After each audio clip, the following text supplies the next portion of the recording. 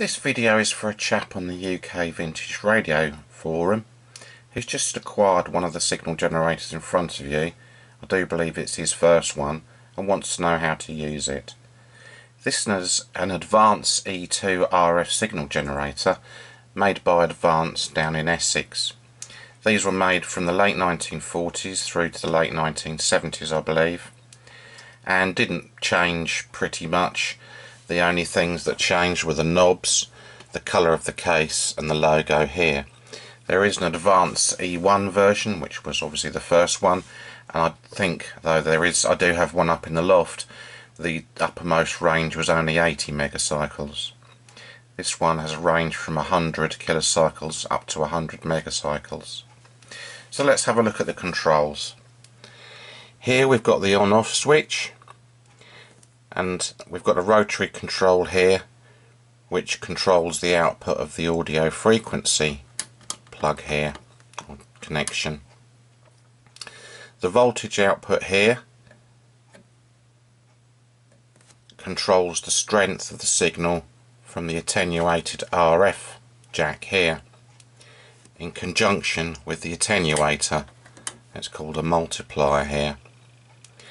So if you were measuring the sensitivity of a radio, and I do realise that's probably one step ahead of where you want to be, you'd multiply the 7 here that it's on at the moment by these factors here, and that would give you your microvolts and millivolts. But needless to say, at the moment these two controls just lower or increase the signal strength from the attenuated RF socket there. The full RF socket here, otherwise known as force, that's for when someone's twiddled the IF can cause so much that you can't get any form of signal through this, and this will try and blast a signal or force a signal through the IF chain. It's very rarely used actually. Moving upwards here, we've got your modulation controls. Now this particular signal generator has internal modulation with a 400 Hz tone, or you can switch it off and just have the carrier wave. And you can externally modulate the signal as well by sticking it up the AF socket. Here's your range switch, which should be pretty obvious in conjunction with your range settings here and the dial control here. Now I've let this warm up for about half an hour, so it should be pretty stable. But before we go on and look at what you need to do to connect it up to a radio set and use the signal generator on a radio, let's have a look at some other signal generators, because I think from reading various comments and over the years on radio forums, people who are new to the hobby have a little bit of confusion about what's a signal generator. Well, there's loads of different signal generators of different sorts. This one here is a Marconi signal generator. This is an FM AM signal generator. This one only does AM modulation. Now this is what you'd call a service grade instrument. This one's a lab grade instrument and would have cost a lot of money. The main difference being the care in the attenuators here. When they were, the care in the design and manufacture of the attenuators. We've got another signal generator here. This is another service instrument with a lot more features. This one is also an FM and AM signal generator, covering the FM broadcast, if you like, and the AM broadcast bands. This one's got various functions here, and this one will also output an AF frequency of just one 400 Hz tone, either a sine wave or a square wave. And this one's got a very handy 455 kHz IF, and you can rock it higher or lower. So that's another service instrument. This one also has got sweep and markers on it, So in conjunction with an oscilloscope you can align the FM radio. You probably will never see another one of those in the UK. And then we have another form of signal generator up here. Now this is what's called a function generator, and it's not so good for aligning radios. And then we have here, finally, we have an audio frequency signal generator. An entirely different beast. As it says, it's audio frequencies, and this is used for testing hi-fi amplifiers and things. That's probably not much good for that nowadays, but this is a 1970s bit of kit.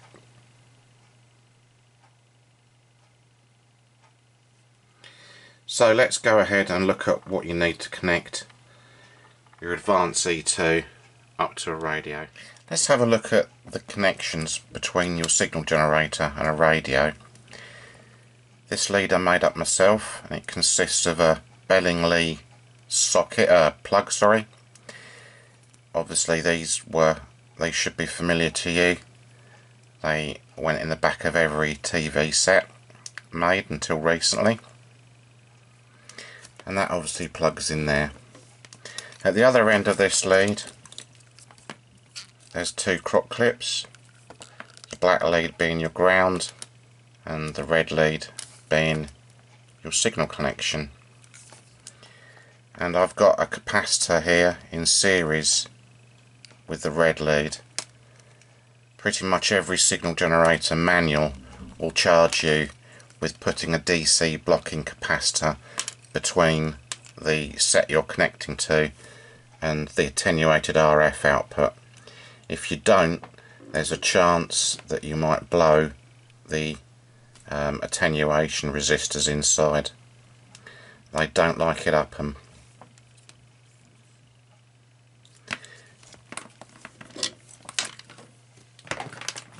You can make up one of those leads by just going down to Poundland or something and getting one of their TV leads. This one's 2 meters long, and just cut one end off. Works perfectly fine. And in fact I use this one here in conjunction with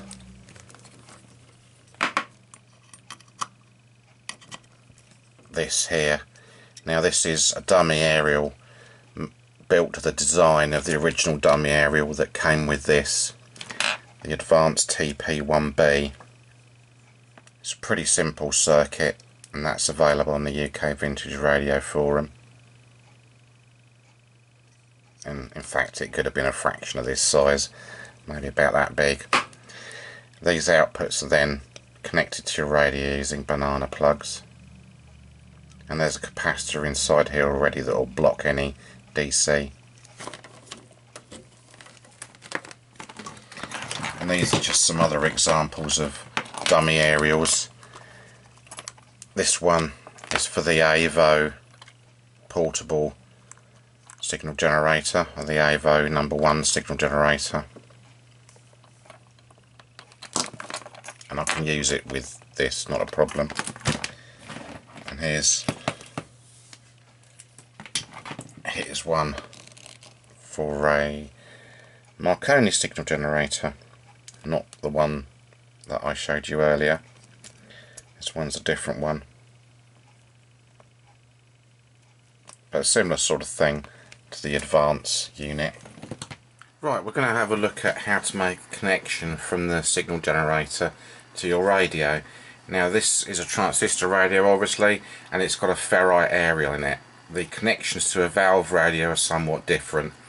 As I said, this has got a ferrite aerial on it, so it can already receive an RF signal. So what we're doing here is we're loosely coupling with the lead I made up before, connected into your attenuated RF socket. And the radio's tuned to about 800 kilohertz. So what we're going to do is we're going to switch the internal modulation on the signal generator, and we're going to sweep from 850 kilohertz back through 800 kilohertz, and you should hear a tone come through. Let's turn the volume up on the radio.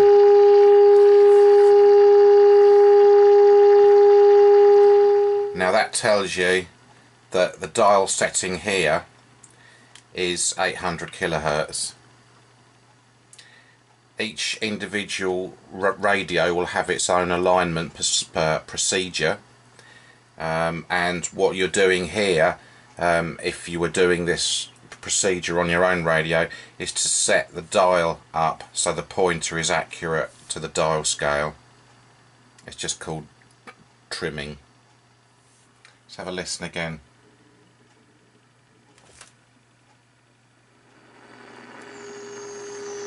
And you can hear it'll peak,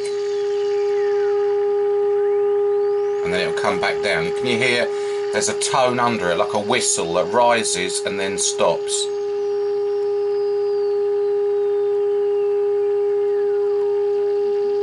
And that's dead on 800, or at least it's dead on the frequency of this radio, simply put.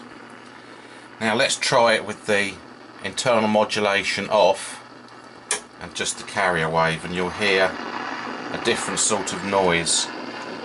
You'll hear a rushing noise, and then it'll all go quiet.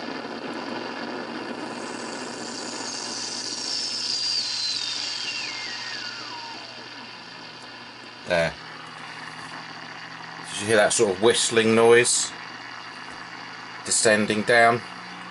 Now you're dead on 800 kilohertz here, and if I switch the internal modulation on, it'll come blasting through.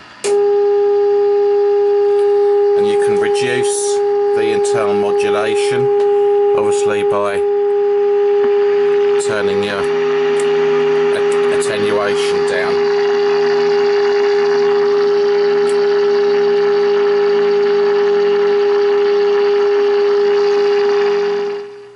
So that's a simple connection. It's called loose coupling, or so your signal generator output is loosely coupled to the radio.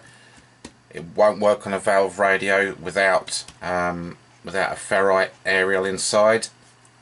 So let's connect it up to a valve radio now and see what the difference is. Right, here we've made connection to the signal input, or the aerial input, on the back of a valve radio.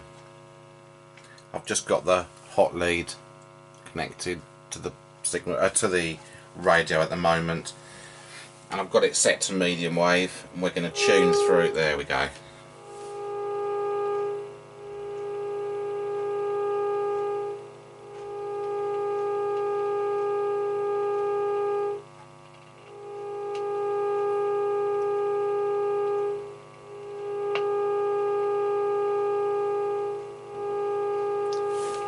Now the signal generator is set to about 750, so I'm going to put it up to 800, and we'll tune the radio to receive that. There we go, it's 800. And what you do, if I turn this set off now,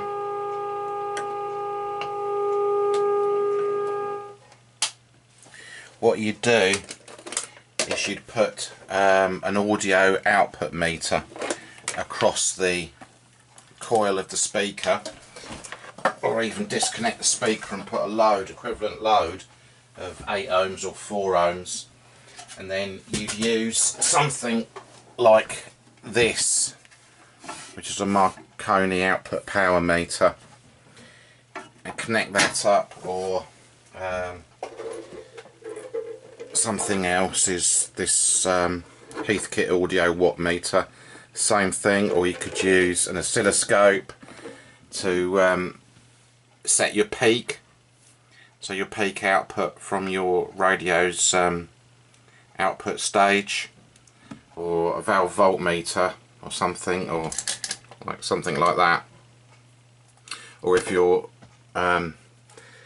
signal generator is equipped with one of these, you could even use one of those meters, or you could use something like an AVO meter, something like that, to detect the peak. So when the needle's at its maximum, because your ear isn't very good at detecting peaks. Right, so there's the advanced C2 signal generator. I don't want to really align anything. I've got nothing in here in my room at the moment that needs aligning. I don't want to break any cores either, but if you want, I can show you how to align a radio. I don't know, as I say, I've actually got any that need alignment actually. But if you've got any questions, please let me know, or post a general question on the UK Radio Repair Forum. Thanks very much.